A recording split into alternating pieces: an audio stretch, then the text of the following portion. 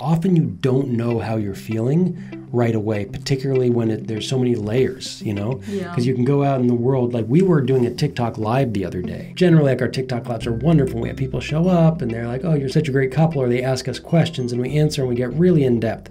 And then last time we were doing it, some dude shows up and starts making super racist comments. I just kind of brushed him off and was basically just kind of started, you know, throwing out underhanded disses. That was like, I'm not going to let this guy mess with me, you know? In fact, I'm going to kind of go and I'm going to, you know, throw shade. And I felt pretty good about it. And I hate to admit this later, but I didn't forget it. Oh my God, thank you for saying that, because we didn't talk about it after we finished the TikTok, because my face went blank. Like I was just like, literally like, why are you so mean? Like I read the comment and I was just like, oh my God. And afterwards, like I couldn't say anything.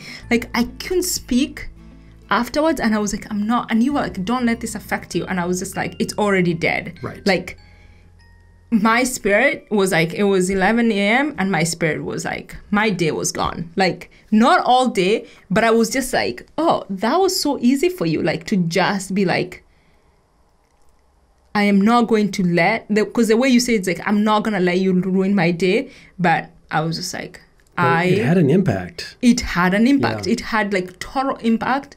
Even though I was like, it doesn't have, like, I was leaning on you. Yeah. And I felt like, and I did, and I kind of was like, dude, I feel bad for you. You know, to be that hateful, like how unhappy are you to be that hateful about someone else's happiness?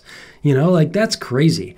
But the reason why I brought that up is that impacted the rest of our day. It did. And we didn't talk about it. And there was a part of me that said, you know what? I just want to let it go. And there's also, like, I don't want to give that person any space in my life, but that person took space. And so sometimes that's to be acknowledged. And so I say that because there are times where those things come up. And was that the same day or was that a day before? I forget, or the week before. I think that was a day before. Yeah. But it was still like that was living with us, kind of unacknowledged. And so therefore I want to say, when you're like, I don't even know, sometimes you don't know and it takes time. And sometimes these things come out of places that are triggering things that we don't know. And that's part of life. And quite frankly, that's part of being in a good relationship, I think, is that like what happened in that moment, what happened in this particular argument that we're discussing, is that we brought things up for each other that, yeah, it looks like I hurt you and you hurt me, but those are the things that are unearthing unconscious patterns that we can now bring awareness to and deal with it healthier the next time. Yeah.